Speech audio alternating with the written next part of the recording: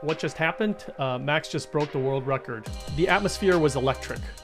Everybody knew that he broke the record, and I think partially everybody was in shock.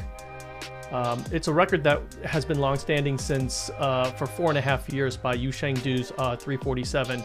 I'm not sure anybody thought that that record was ever going to be broken. The cubing world, it's been just nothing short of ecstatic. I think everybody was really waiting to see who was going to break that 3x347 record. When Max did it, I think everybody was very, very happy for him. It's really exciting anytime anybody breaks a record. So, but for the 3x3 single is sort of like the creme de la creme. When that gets broken, I think the whole cubing community knows.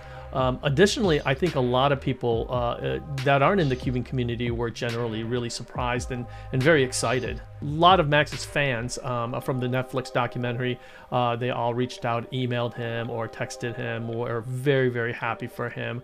A few people said that they even cried.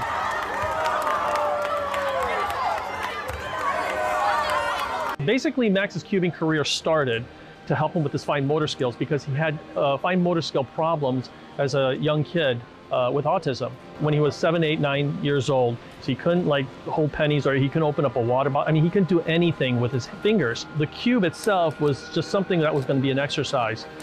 Oh! What is it? 31 seconds. Okay. We found out about the cubing community. We decided to go there and exploit the cubing community for social reasons, so we could work on Max's social cues. The second competition he ever went to, he won the 6x6, which really took us all by surprise. When you actually see the final podium, there's these two guys that look like they're in college, and here's little Max. He's like literally 4 feet underneath them. The cubing, actually being good at cubing or solving cubes or the competitive aspect was never a component for us to get Max involved with.